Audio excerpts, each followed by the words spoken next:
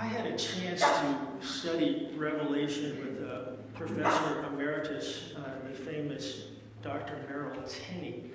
And he had come out of retirement to do his Swan Song special course that was his on the book of Revelation.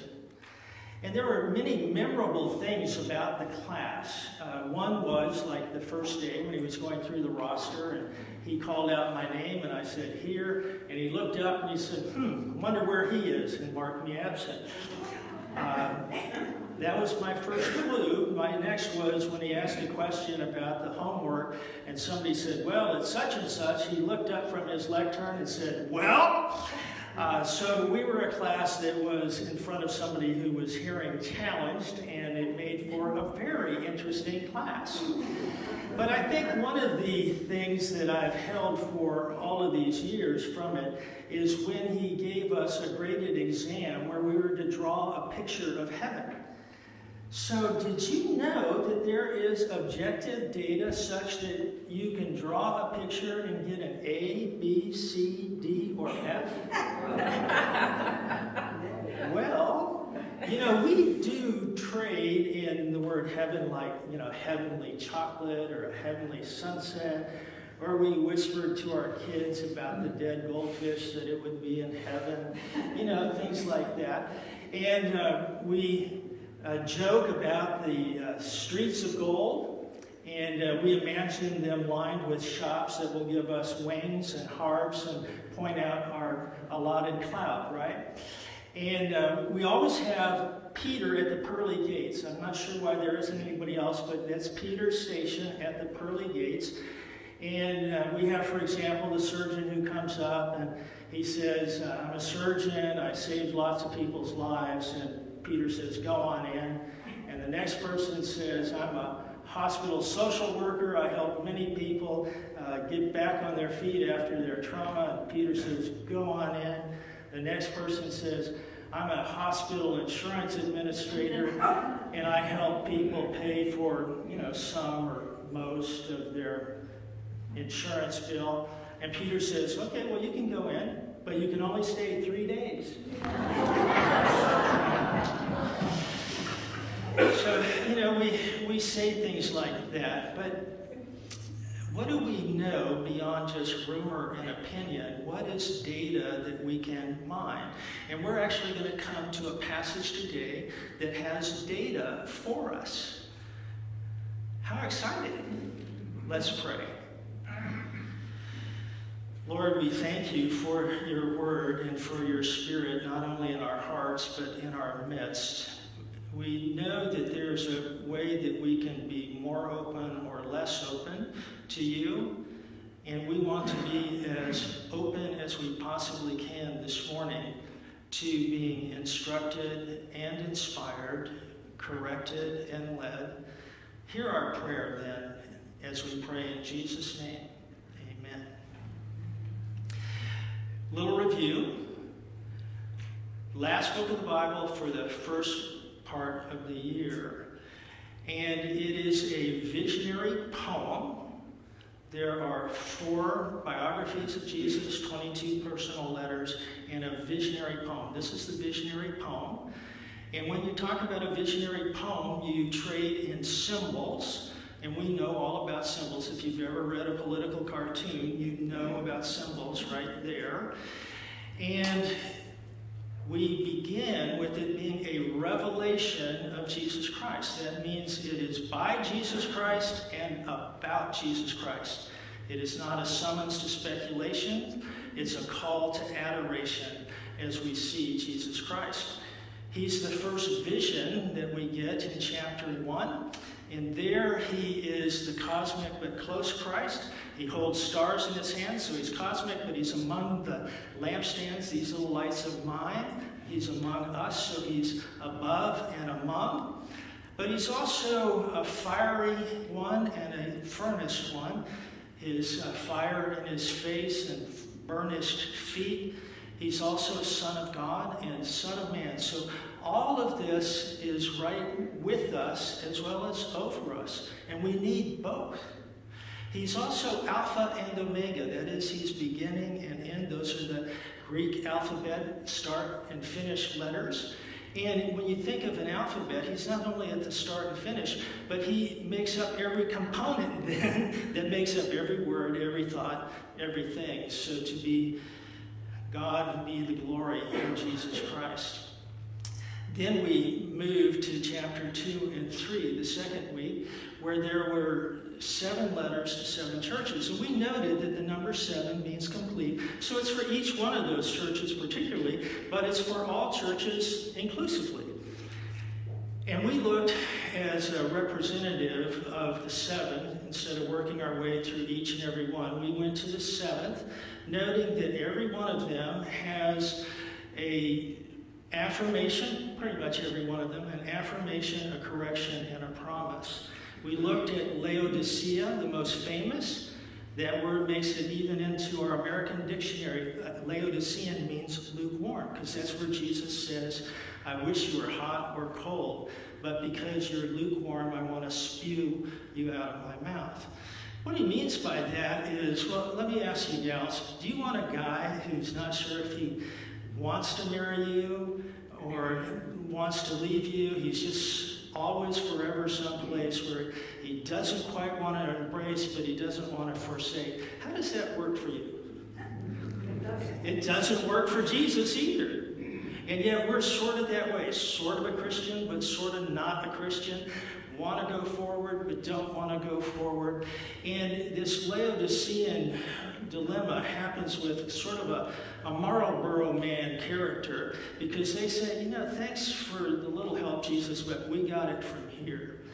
And you're helpful to us, but you're not vital. And that's something that isn't true, and that Jesus needs to speak to and love, and so he does. So that brings us to Vision 2, chapter 4 and 5. Hear now the Word of God.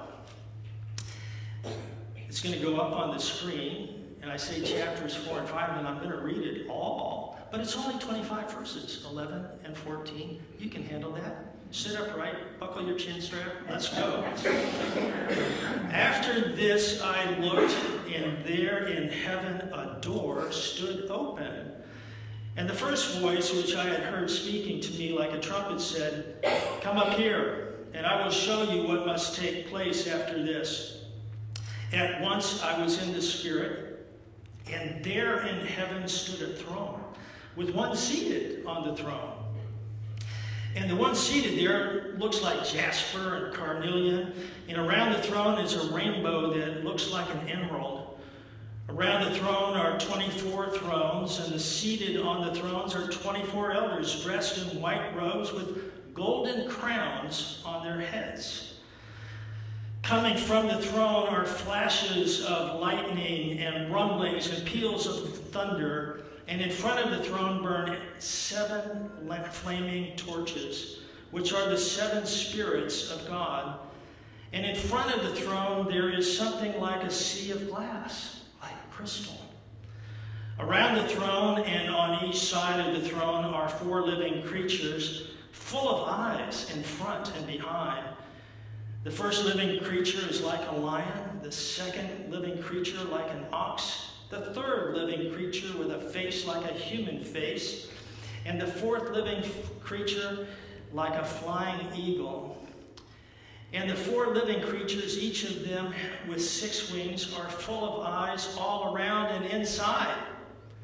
Day and night without ceasing they sing, Holy, holy, holy, the Lord God, the Almighty, who was and is to come. And whenever the living creatures give glory and honor and thanks to the one who is seated on the throne, who lives forever and ever, the 24 elders fall before the one who is seated on the throne and worship the one who lives forever and ever. They cast their crowns before the throne, singing, You are worthy, our Lord and God, to receive glory and honor and power. For you created all things, and by your will they existed and were created. Then I saw in the right hand of the one seated on the throne a scroll written on the inside and on the back, sealed with 7 seals.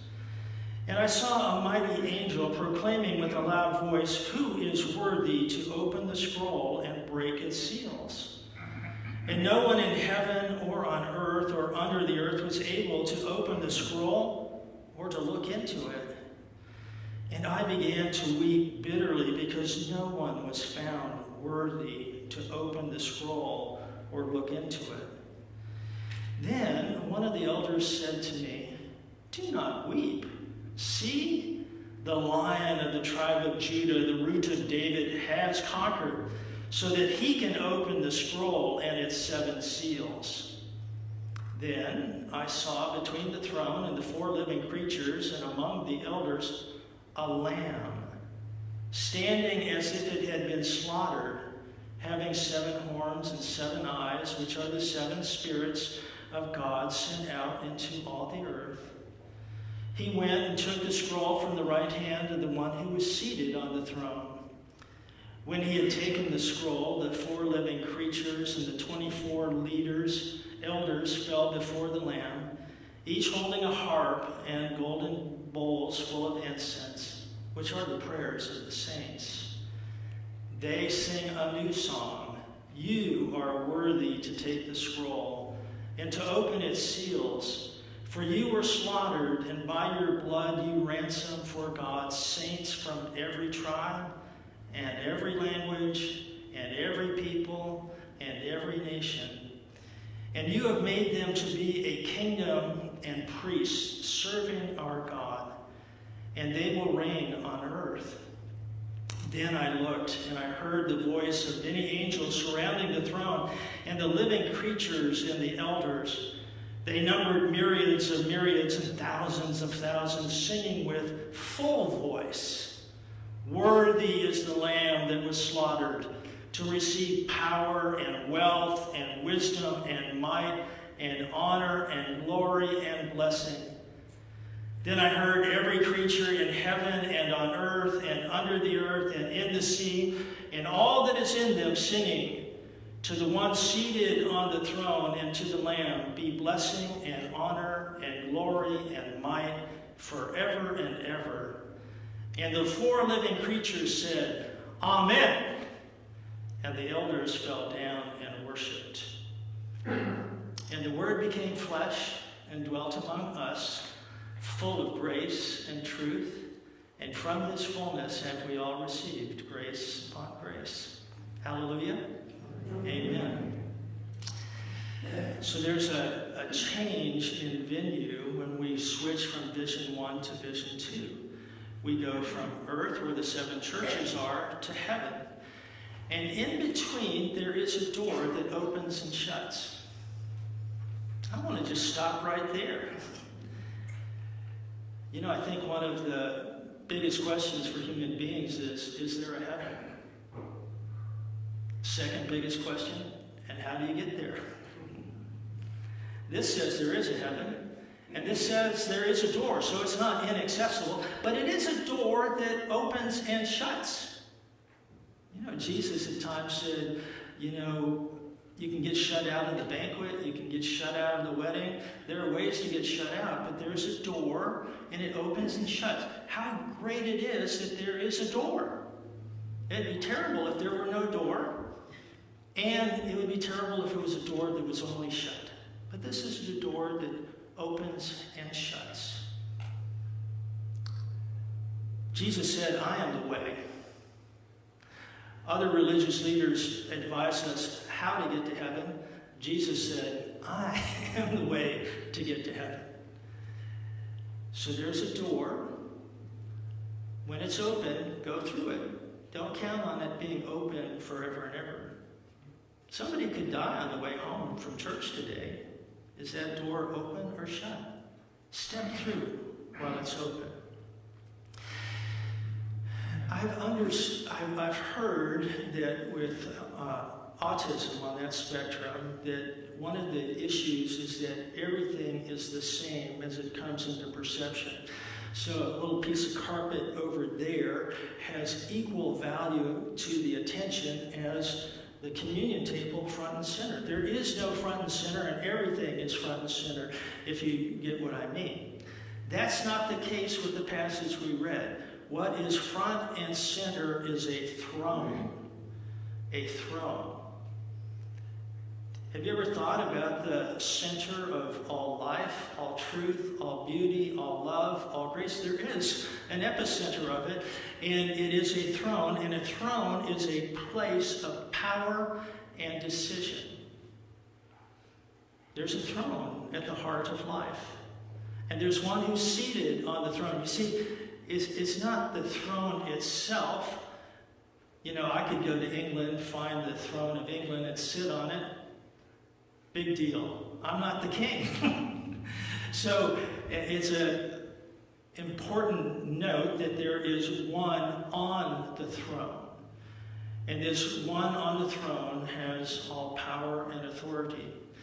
Now, the Hebrews were particular about not having graven images. You've heard that, perhaps. The only authorized image of God is Jesus Christ. And Jesus Christ is in the throne. And like we look at the sun, the solar sun, and don't look at it directly, but off to the side, we can note in the peripheral vision its brilliance. And so we look at the S-O-N in heaven the same way, with that brilliance there. We go then from noting this throne, and this is really good news, that everything isn't just up for grabs and chaos. There is a place of organization and strategy and love and power and design. What would it be like if we didn't know that that was the truth? But this is the reality. Now we move from the throne to 24 sub-thrones. And the 24 represents 12 tribes of Israel, 12 apostles of Jesus. It describes the Old Testament people of God, the New Testament people of God, or if you will, the Jewish people of God and the Gentile people of God. But they're all dressed in white, indicating purity and forgiveness, and they all have a crown, meaning there's authority to them. This may explain 1 Corinthians 6:2, where Paul says, "Don't you know that you will judge the earth and even the angels?" There's an authority that Christians have. Now, when we move from throne to sub-throne, then we have a sea. And a sea does a number of things. You might think of the Lincoln Memorial in Washington, D.C., how that reflection pond reflects the image and beautifies the image and amplifies the image. So there's a sea in heaven that does that for the throne. Or you might think of, well, you know, if you put giant mirrors on every wall in your room, what happens? It gets bright, doesn't it? It feels larger. So we already have the large being enlarged. We already have the bright being more bright. You put it on the ceiling and the floor, and you can get multiple images. So there's a multiplication of this most glorious, beautiful image. Or maybe you want to go with just driving on Route 1 as the sun is coming up, and how the Indian River just dances with a cajillion diamonds of light and what it does for you. It's kind of a red carpet to diamonds, not red, but diamond light that says where you're going is to someone significant. This is very, very important. But it is a sea. It's not a puddle. That means there's a little distance. You don't just get to saunter up with no problem. To cross a sea, you've got to, one, get wet. That's one way. So you got to get baptized. You got to get washed. You have to be immersed in the blood of the Lamb. You have to either be wet or you have to be in a ship. Like a discipleship, right? Jesus, Paul says, you are in Christ. You are in Christ.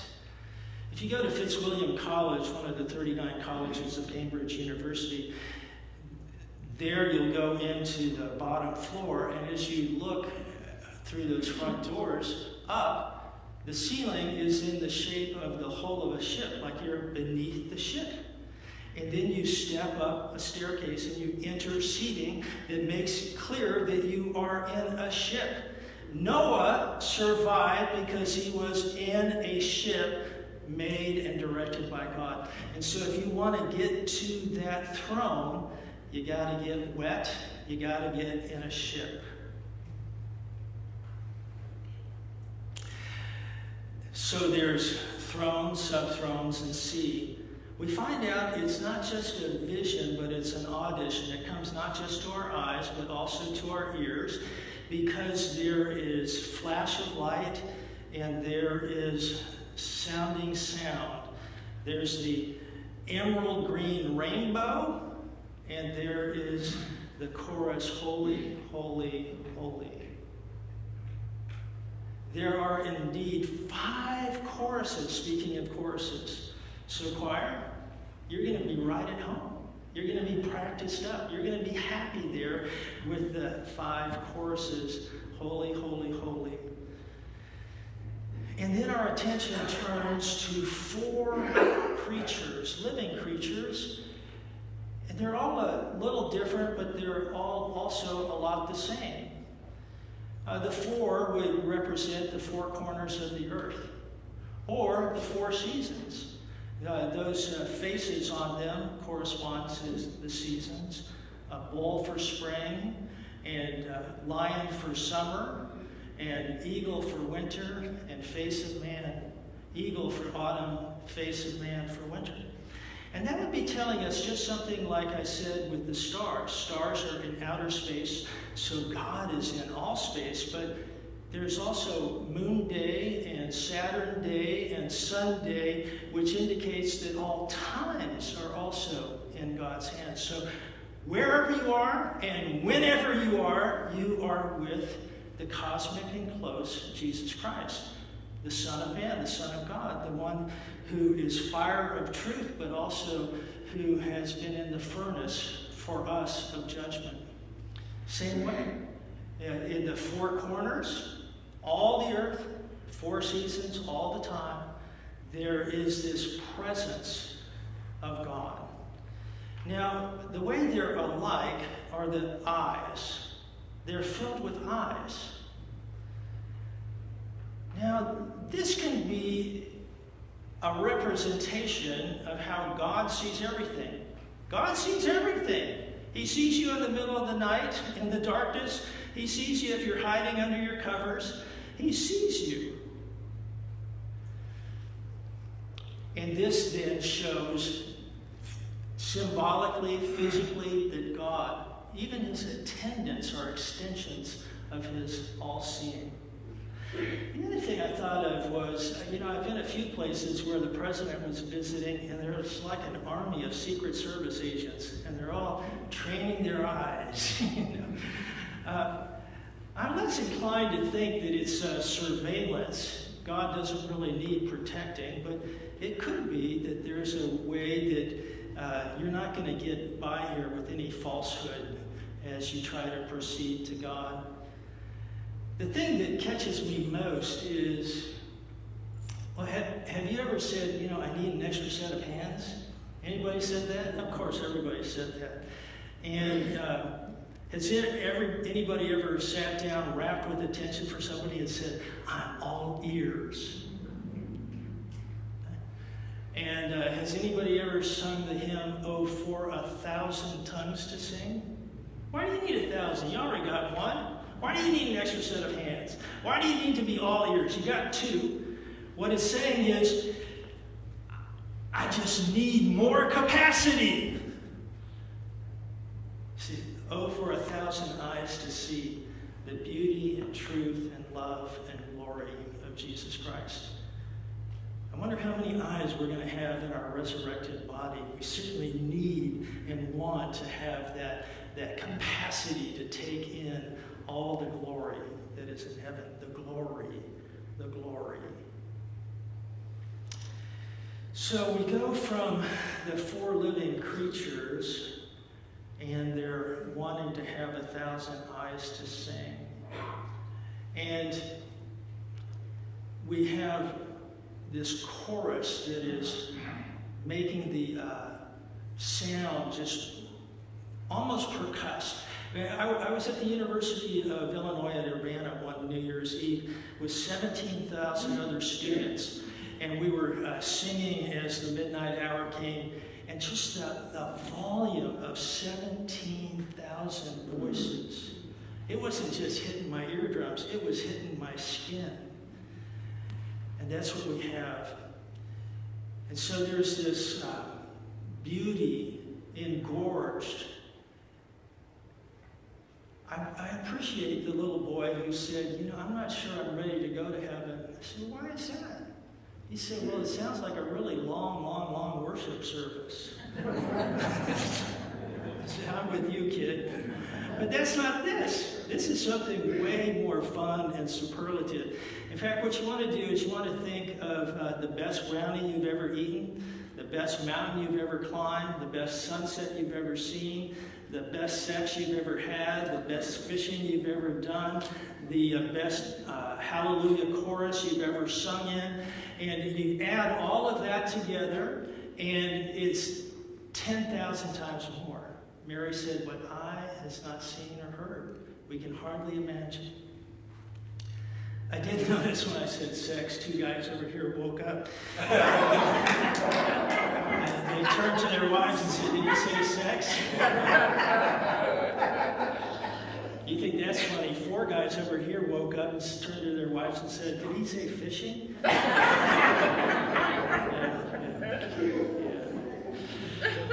Okay, well, daringly we go into chapter 5.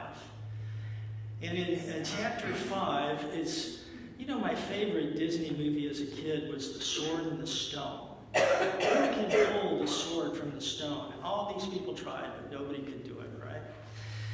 And there's a hero-like question. Who can open the scroll with the totality of seals? Who is able to open it? And there seems to be a palpable sense of we need to have it open. We want to have it open. There's a desirous desire, a compelling need.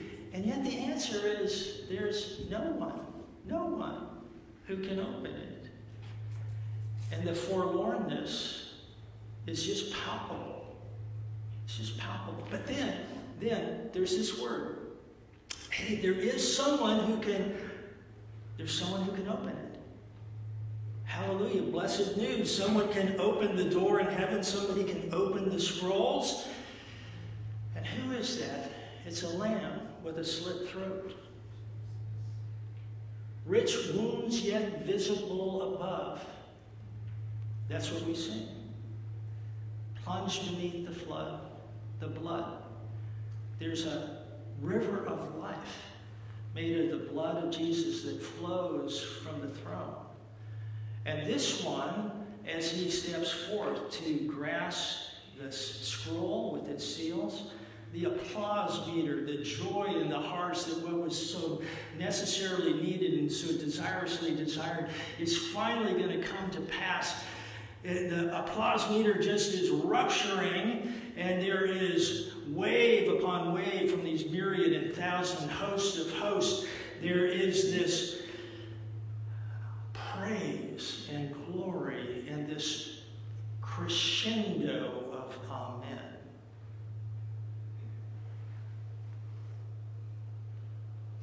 Fabulous. The heart of light, the heart of love, the heart of truth, the heart of beauty, the heart of glory is Jesus Christ, a slaughtered lamb upon the throne. So what do we do with that?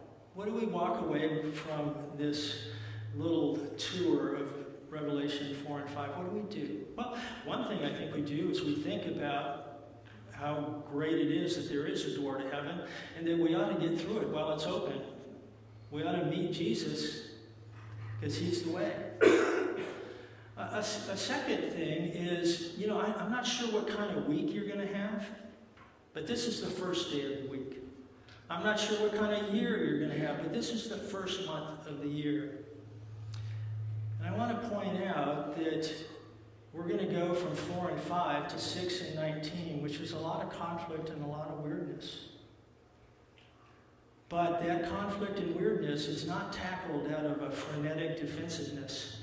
It's an organized and beautiful confrontation. And we know that because we start with 4 and 5. We are in the presence of God. And on Sunday morning, before whatever transpires in the week, on January, before whatever transpires in the year, you are savoring heaven. Heaven, you see, is not an afterthought. It's a forethought strategically that carries us forward. So when you're out at sea and it's getting rough, remember your port of destination. And who is at that port of destination? It's your captain, Jesus Christ, whose blood was poured out for you. And I'm thinking, God did not, after the fact, walk around creation and go, oh, this would be a good symbol of heaven, and this would be a good symbol of heaven, brownies and hallelujah choruses. And no. He made the world. He populated the world with all of these experiences so that they're like hors d'oeuvres for us, that we can savor them and through them be thinking of that port of destination and the one who made all of these gifts and made a gift of himself. I know you've done this, or if you haven't, you should. If you ever get into tough sledding with your spouse, think about your honeymoon. Just savor it. That was really nice. And you feel your heart softening towards your spouse.